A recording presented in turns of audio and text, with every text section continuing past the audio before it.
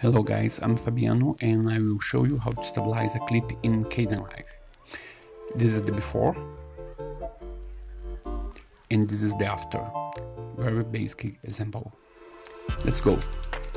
First, I'm using the version 20.08 as a flat pack and ubuntu 20.04 in a 5 years old machine with a 10 gig of RAM and an i5 processor. This is the clip we're going to use, and as you can see, it's very shaky.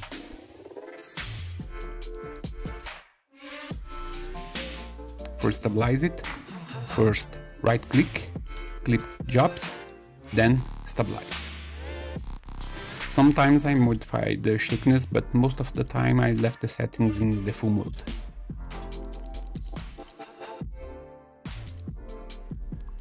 This 30 seconds clip took about 1 minute to be stabilized. The final clip is then inserted in a folder. As you can see, it's a little better. A lot of wobbling because of slow shutter speed, but this is because of the settings I used back in the day. Now let's insert it on the timeline and show it side by side.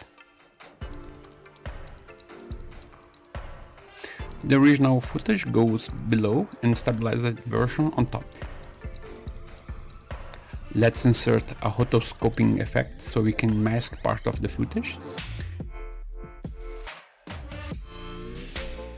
You click and draw a mask around the part that you want to cover.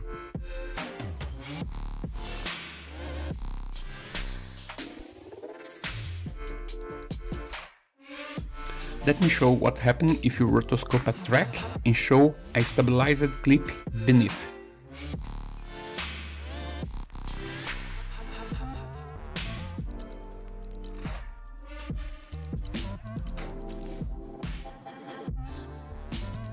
By some reason the footage is resized. I don't know why. If I'm doing something wrong, tell me in the comments. Undoing everything. Rendering, the original,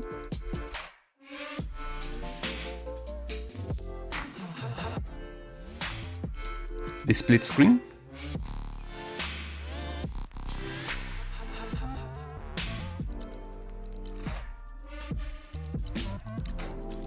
full stabilizer.